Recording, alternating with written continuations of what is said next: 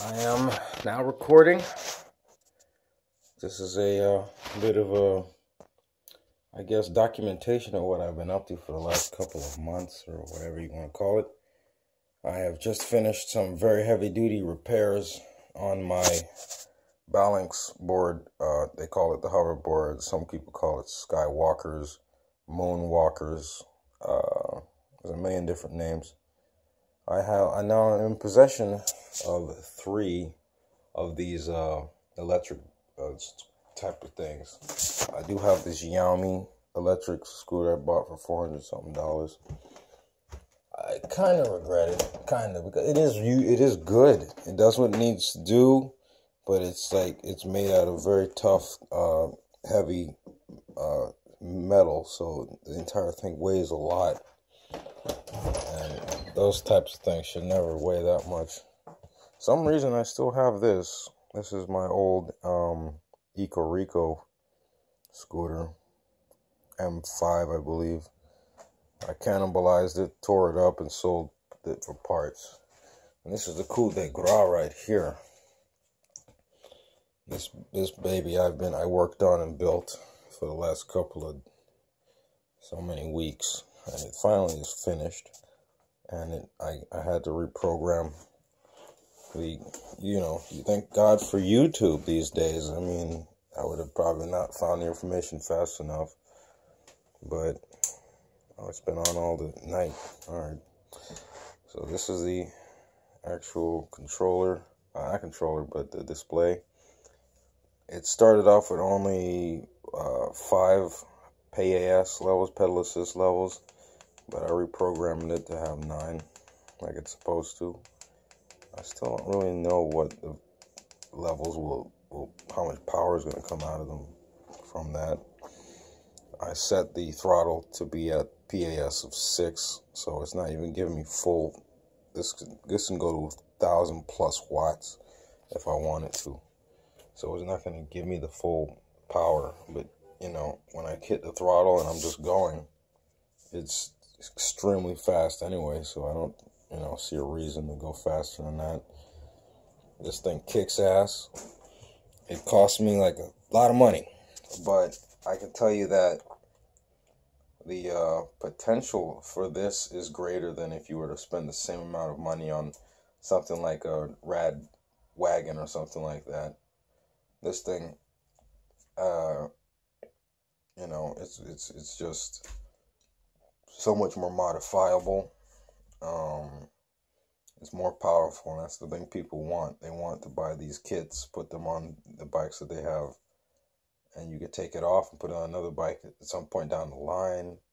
You can't really do that if you buy the thing made by the company, and you can modify it. That's another point to make. I can go inside of it and reprogram it to be even more powerful than it already is. And it is, I don't know, this technology must be new. I don't know what the case is, but it is definitely a very powerful motor.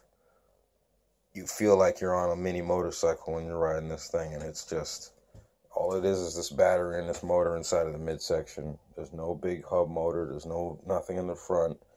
So in a lot of ways, you might be riding this around and people will not know that you're on an electric bike, except for the fact that you're going really fast and you're not pedaling at all.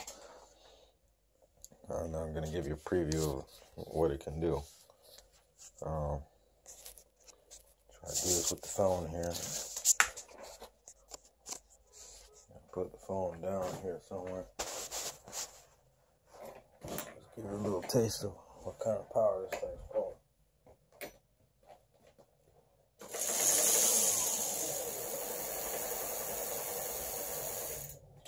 That's just what the damn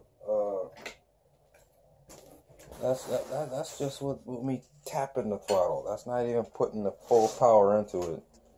And I read about it. I've done a lot of research on this kind of thing, and this is the BBS HD. This is the more powerful, more advanced, latest model of the electric mid-drive motor from Bafang. I put a 52 volt on it because I hear the 48 volt sort of lags out once it starts to run to run its battery lower. 52 volt keeps the same amount of power for pretty much the entire length of the battery's lifespan. And the only cost that this thing's going to have is the cycle of the battery. Once the battery's run its course, you got to buy a new one. So compared to having a car or pay insurance monthly, that's nothing. So it should last a couple of years, and then get back, buy a new battery. And I'm planning to hopefully go solid state battery at some point. And that's the beauty of this thing is future proof. Once these new battery types come out, and we're all running with solid state batteries instead of these chemically, lithium kind of batteries, then sky's the limit. Talking about longer battery life, lighter. I think the solid state one's probably going to be lighter and everything. So you just swap out batteries, so it doesn't matter what battery you use. It takes anything. And that's the thing about it. You buy that thing for the same price at a company, and it will basically never be able to go further. You know what I mean? There's people that are modifying theirs to run at 72 volts. That's insane, right? But that thing can handle it. That Bafang BBS HD can handle it. So I'm going to show you something real quick. What does that say right there? This scooter I have here, due to circumstances that were just unnecessary, was confiscated as arrest evidence by the NYPD. I beat my case in court because it wasn't a case. It was nothing.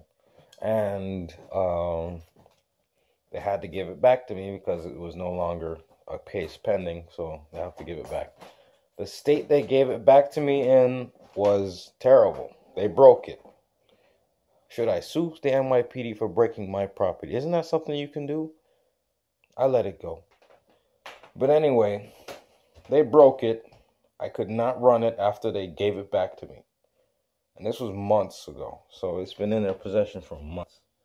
So after sitting here fiddling with it for a long time, I decided, well, something's wrong with it. Figured it out. It was able to turn back on once I got it charged. I will indeed go into what was wrong with it so that other people can get an idea. I don't want this video going forever. But now it works. Green light is green. I can now go ahead and step on it and roll.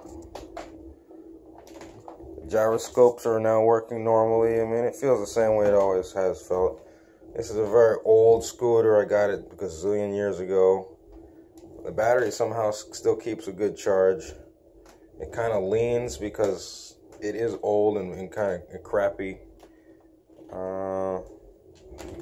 I'm very shocked that after all it's been through, I can still kind of run it and use it. So I don't have to sell it.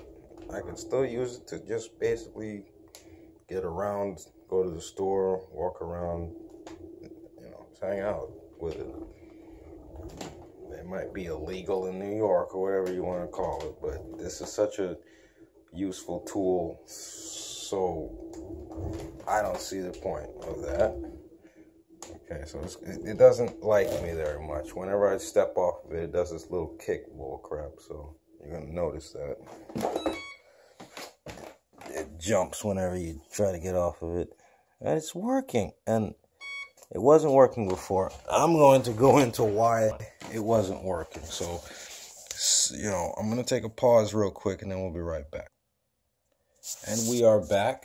Now I've taken off the cover, as you can see. Now, what we're going to get into is the reason why this thing was not working.